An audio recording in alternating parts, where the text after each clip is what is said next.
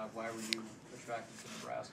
Yeah, Nebraska I think speaks for itself. The Big Ten, the opportunity. First off, let me say that, my family and I were really, really comfortable at South Alabama. Richie Riley, who I worked for the past 4 years, is one of my best friends. Unbelievable coach, unbelievable person. Was treated my family as good as I've been around.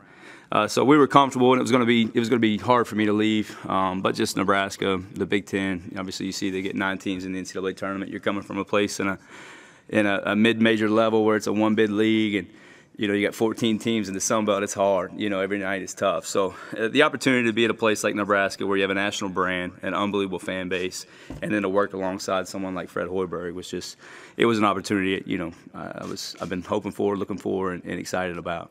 Could you maybe sense there was a connection there when you came up, presented last year, that this is maybe something that could down the road eventually? Yeah. Again, I've always kind of tried to just be where my feet are, but you maintain those relationships. It wasn't something that Coach and I were talking on a weekly basis, daily basis, or anything. But we maintain in contact as I did with Nate and Gates and the rest of the staff, and those are just guys, like Coach said, that I've been connected to and known for a long time. So it was one of the situations and places that I felt that if I got the opportunity to, my family and I would take a strong look. I'm from Kentucky. I've been in the South, a majority of my career. My wife is from Louisiana. Her whole family is there. So this is a little bit different for all of us, but we're excited about it. And throughout the process, she was on board with it as well, which is very, very important to me. Who was instrumental to you coming up as a coach, and where you kind of gained some of your knowledge from? Yeah, so I grew up in Kentucky, like I said, where basketball is just, it's the thing, I grew up in the eastern part of the state, played at the all-time winningest high school in the state of Kentucky. Mike Flynn was my high school coach. He was there all the way from when I was in grade school to high school. Went to his camps. He's certainly a mentor and a great friend of mine that was at my wedding. And so we maintain a great relationship. Darren Horn, who I played for at Western Kentucky, we spoke yesterday, and he's excited that Gates and I are together. It's kind of come full circle. He coached me. He was a GA. And then just, everybody I've worked with, everybody I worked for, still stay in contact with, and, very appreciative for everybody that's poured into me throughout my career. What are the hallmarks of your defensive philosophy, and what kind of picture should fans expect of what you're going to bring to the table? Yeah. So, very comfortable on that side of the ball. It's been a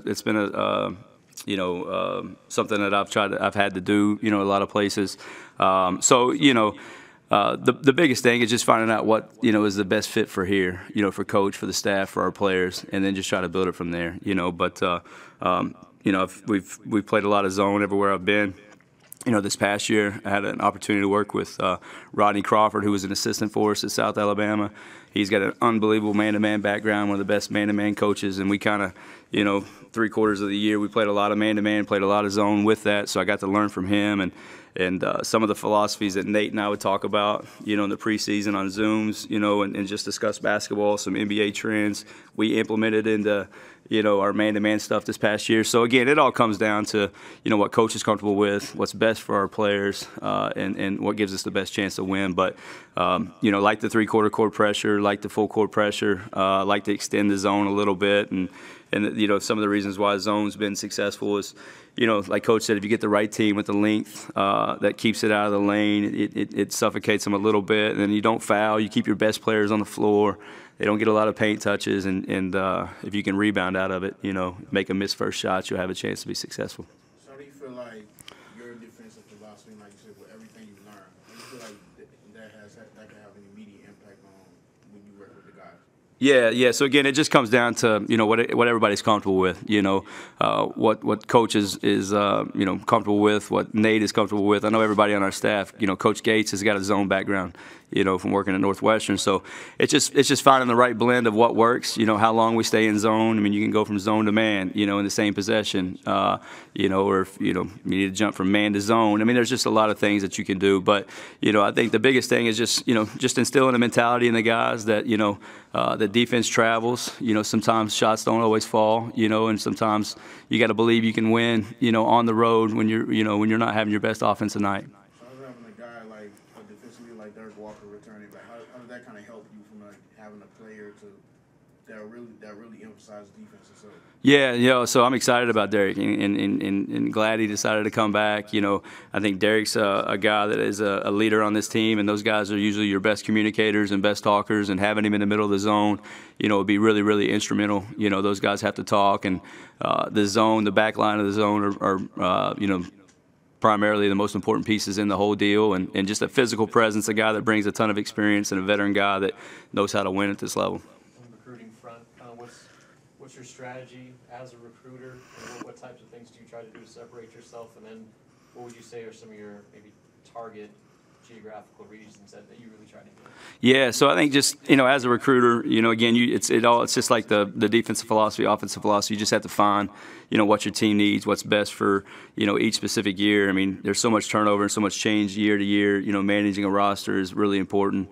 Everywhere. But, obviously, in the fall, in summer and fall, you get a chance to go out and see a lot of high school kids, sign some high school kids early.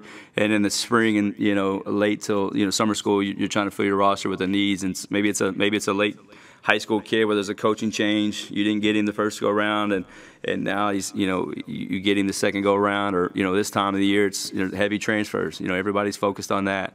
And again, working for Richie Riley, I mean, he's been a head coach for 6 years.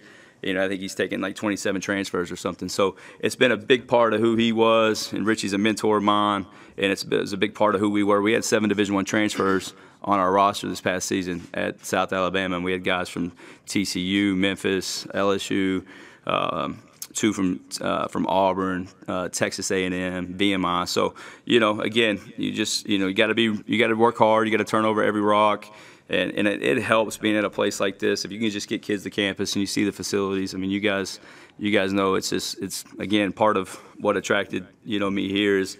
In recruiting, you got to have places, you got to have buildings that look like what we have here in place. And so this is a special place. You just got to work hard to get them to campus, and then everything else pretty much sells itself.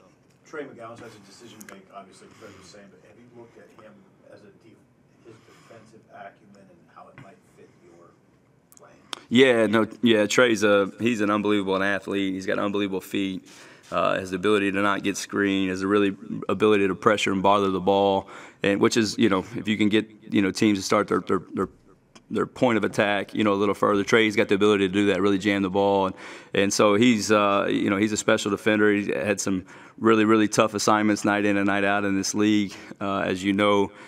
You guys know better than I do, but the talent at this level in this league this past year, and most nights out, Trey had the best assignment when he was healthy and back playing. So he can really help us defensively.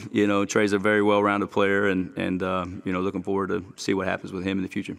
As a coach, is there an adjustment that has to be made coming from the Sun Belt to the Big Ten? Your players talk about transferring up and things like that. But is there, as a coach, are there things you have to change or adjust? No, I just think you just have to, like Coach said, build relationships with these guys. Get them to trust you, and make sure that they understand that there's a system in place and it works. You just have to trust it and buy in, and you have to build relationships with them. You have to do that through the film room. You have to do that through being on the floor with them and sweating.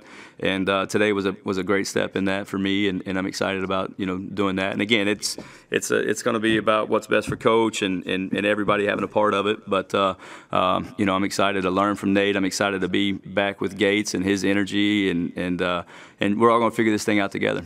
What's your philosophy on the balance between recruiting transfers and the four-year guys? Yeah, and again, it's just it kind of depends on what you're losing. I think you kind of try to position yourself with guys that your upperclassmen if they're leaving. If you can find a young guy, if a guy has he's going to be back for 2 more years, then you want to try to find a guy at his position to come in and play behind him and compete against them year in and year out. But it's about balancing the roster. I mean, I don't think you want to try to sign 8 or 9 guys each year. So just trying to figure out who's in place and how many years they have left and just kind of go from there. Coach Weber talked about bringing that size to the positions. So that kind of something you've been targeting so far as well as recruiting, just with guys with size each position? Yeah, I think at this level, there's unbelievable, positional size each night out in the Big Ten, and so just having to find those guys, man, whether it's offensively, defensively, obviously the length will help defensively, rebounding and all that, and then just with the way Coach wants to play, having guys get a piece of the paint, get those high percentage shots at the rim, size helps with that as well. So I think the bigger you can be, will definitely help a lot of time in most cases, but again, it'll just be trying to find the right pieces and the right fits for everything. What did you learn from the experience you went through at Southern Miss and Tennessee and fallout from all that? Yeah, the one thing I'll say about it, man, is it's well documented, everything that happened. The one thing I took from it is, my relationships on every campus that I've been at, have allowed me to get back. This is the third time I've been hired since then.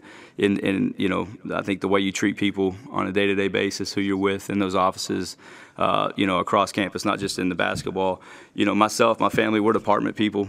We're for everywhere we've ever been. South Alabama, we'd go to women's games, we'd go to baseball games, softball games. And so my family's around campus a lot. They're at the gym, and so the relationships I think that you take away from everywhere you are is what allows you to have your next opportunities and moving forward. So really proud of the relationships I maintain and the people that I got to know every place I've ever been.